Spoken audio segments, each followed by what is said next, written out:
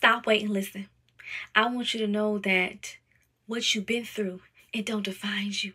What people said about you, that don't define you. How they used to pick on you and call you names and all of the things, don't let that define you. Because I'm a living witness that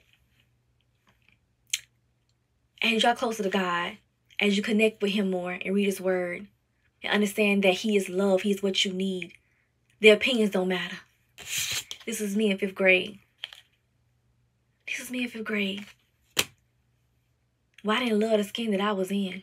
But I was worrying about other people's opinions. But this is me now. Okay? Loving the skin I am in. Loving who I am. And I want you to love who you are. Don't hide who you are for nobody.